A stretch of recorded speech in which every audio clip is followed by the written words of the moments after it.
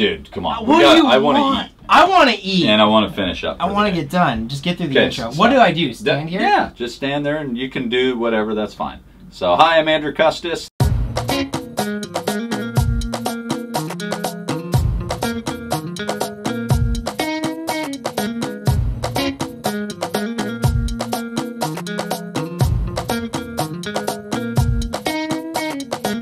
Hi, I'm Andrew Custis. I'm Kenny Marrs. And we're here at the Ranger Tug Factory in Kent, Washington.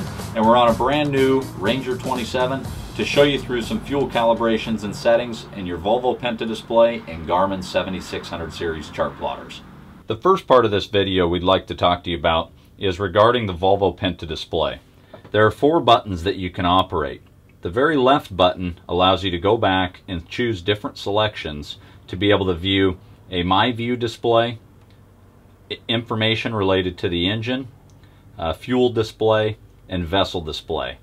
Personally, I end up using the My View, and I customize each one of these 4 or 5 available pods to display the things that I want.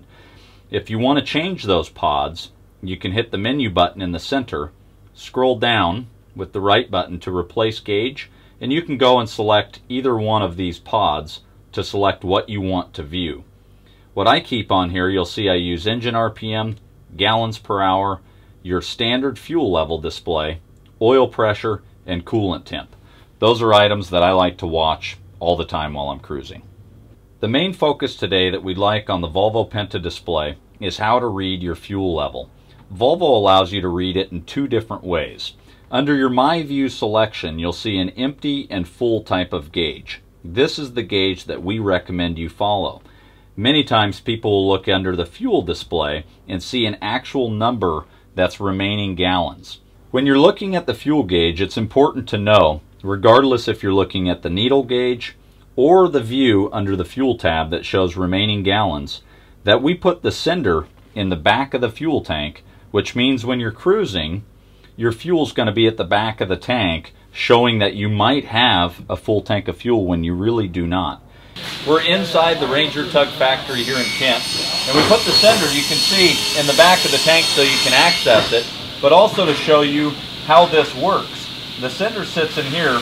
As the fuel level rises, this actually goes up and will monitor right on the Volvo Penta display, depending on real time of where your fuel level sits. So keep in mind that the fuel level will vary depending on the attitude of the boat. As the bow goes up, the fuel travels to the back of the tank and will increase. Now that Andrew has shown you how to read fuel off the Volvo Penta display, we are going to transition into the 7600 series. Before we set fuel on board, we need to verify 2 important settings. Step number 1.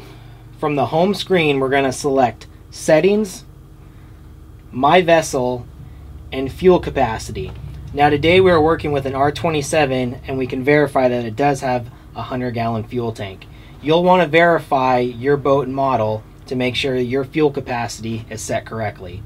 Once selected, you're going to hit Done, and we can now verify our fuel capacity is set. So the second step is to verify that the fuel gauge shown in the bottom here is matching the remaining fuel up on top. To verify you have the correct gauge, select Menu, Gauge Setup, Fuel Level Display, and we are going to be selecting Use Total Fuel on Board.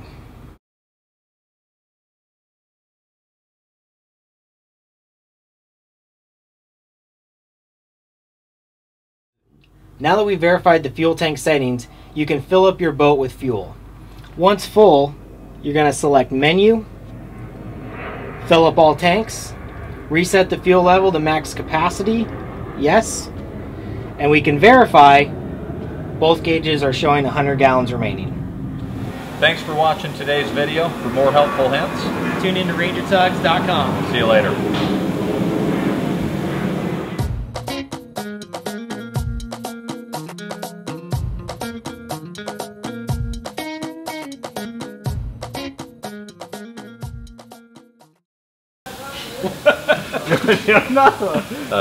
Yeah, come on.